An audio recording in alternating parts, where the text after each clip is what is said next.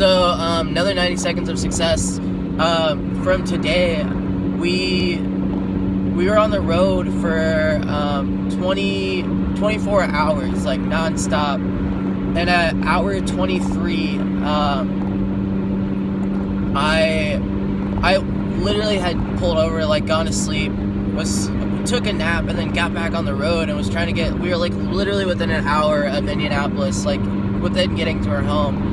And I fell asleep, and I hit the barrier, and yeah, wrecked my car, and had to pull over, and I had to get off the exit, and like luckily I was still able to drive. But her parents were really cool, and they like helped me like get like discounts at Firestone and like getting my car like fixed and everything. So I just like spent the whole day like watching NCAA basketball and like hoping my car would be okay. And like it was really expensive, but I'm really glad that like I'm safe and like alive.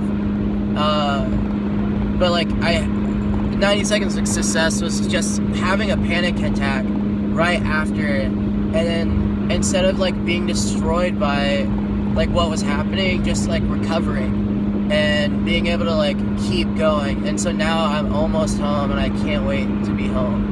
So I'm just happy to be alive.